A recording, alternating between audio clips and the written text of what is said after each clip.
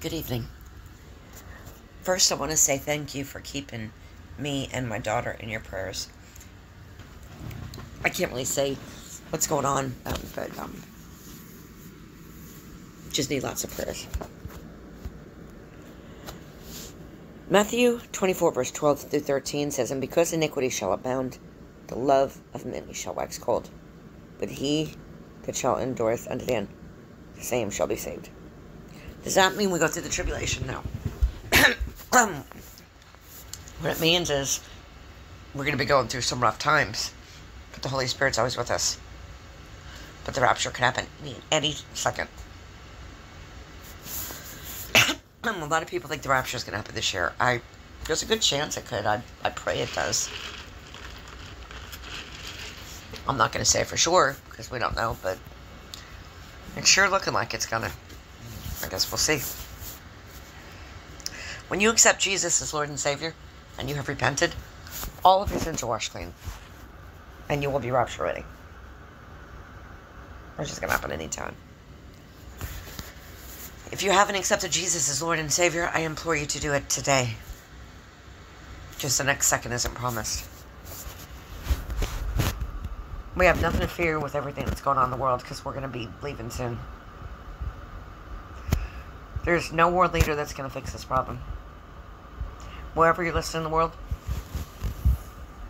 whoever's in charge in your country, they want you to think they have everything together and everything's going to be great. No. There's no world leader that's going to fix us.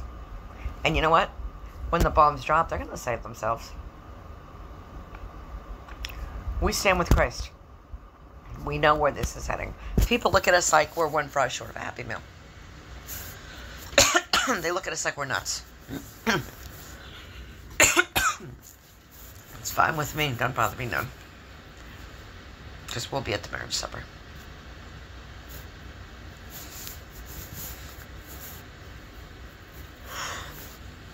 Now this article from Yahoo News, I'm proud of my state. Of course, you know, I'll always be a New Yorker. Well, family's from New York, Long Island, Ronkonkoma, Farmingdale, Brooklyn. But, always a New Yorker. But I've been down here in Texas since 79, maybe 80. I think it was 1980. And this makes me proud. And I'm a mother. I have a daughter. This makes me proud of my state. Texas leaders develop new database to stop threats from Venezuelan immigrants. See, this is something that our president should be doing. What is our president doing? Now, he's on the beach. How anybody in the right mind votes for this guy is beyond me.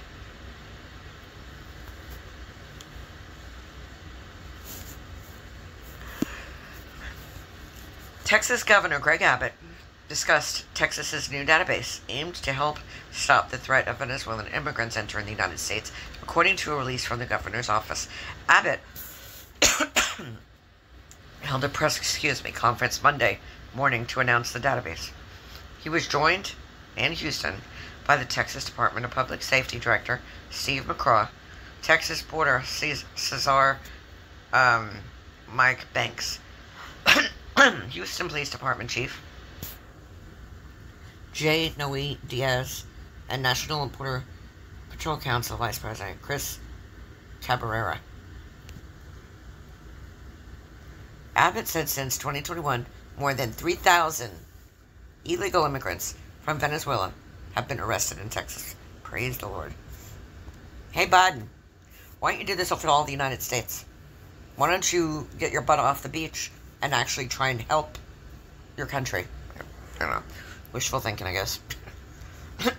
Abbott focused his discussion around the vicious Venezuelan gang Tren de Aragua, or TDA. Quote, "We need to aggressively address this threatening challenge," Abbott said. According to a report from the United States Customs and Border Protection Agency, in 2024, reports of a single adult encounters at South Texas borders have dropped by 27.9%. According to a recent report by News Nation, TDA started in a prison in Venezuela nearly a decade ago. TDA has now expanded to what state and federal officials are calling a National Criminal ORGANI. G, you never know what they're going to send to for in here. TDA is notorious. Oh, I'm not going to say what they're notorious for. Let's just say anything that you think that these vicious demons would do, they do, basically. Abbott said through a collaboration between the state of Texas and several other state and federal agencies, they have discovered that TDA has been given the green light, to shoot. Oh, they have been given the green light to basically go after law enforcement officers. Abbott announced that through efforts working alongside state and federal government agencies, Texas is working on a database that will help figure out which immigrants are infiltrated with TDA. Quote, we will build the database by looking at common traits shared by TDA. Some of those characteristics include tattoos, scars, marks, types of crimes, and methods of operation. Maybe I shouldn't be saying it now. Well, I guess he's already reported it. I was thinking maybe I shouldn't be saying this, but he's already had a news conference with all of this. So, in an effort to directly target TDA, Abbott directed DPS, Department of Public Safety, to elevate TDA to a Tier 1 gang, ensuring that DPS has the resources needed to, quote, stop the growing gang, end quote. I am proud of my state, let me tell you. I'm proud of my state. Because, see, times like this, even though my daughter's turning 30, I wish she could be here with me, She's still my baby, But, I know the Lord will keep her safe. And she's got 2 pit bulls in the house. So, but the Lord will keep her safe. But, I'm in this earthly body, this horrible demonic world. And we're going to have those minutes, especially when you're a mom, of worry. But we brush them off. We give it to the Lord. Because I know He will keep her safe. Well, I'm proud of my state, let me tell you. I am proud of my state.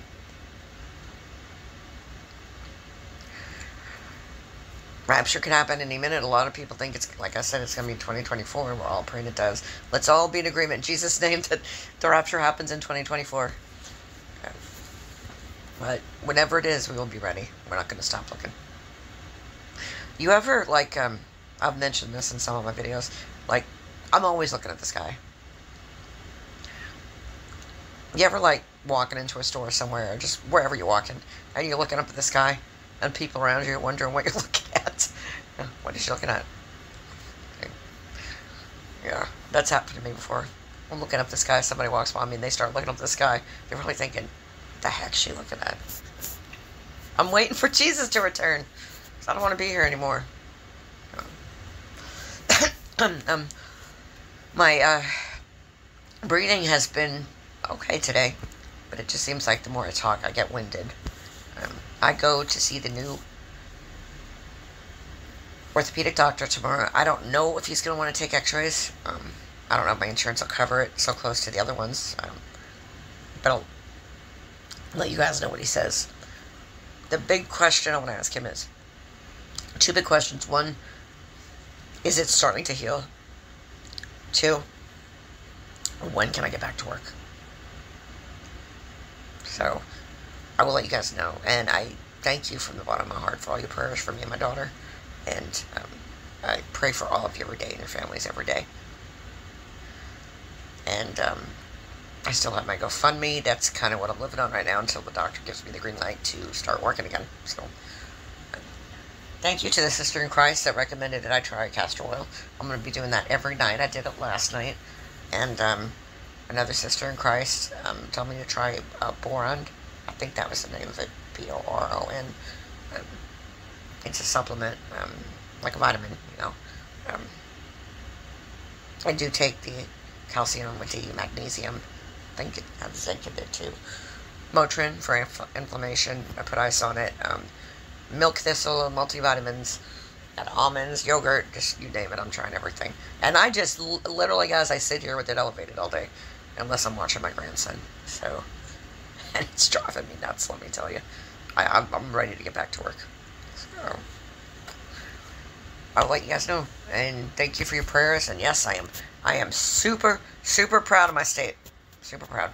So, God bless you guys. I love you, and I will talk to you soon.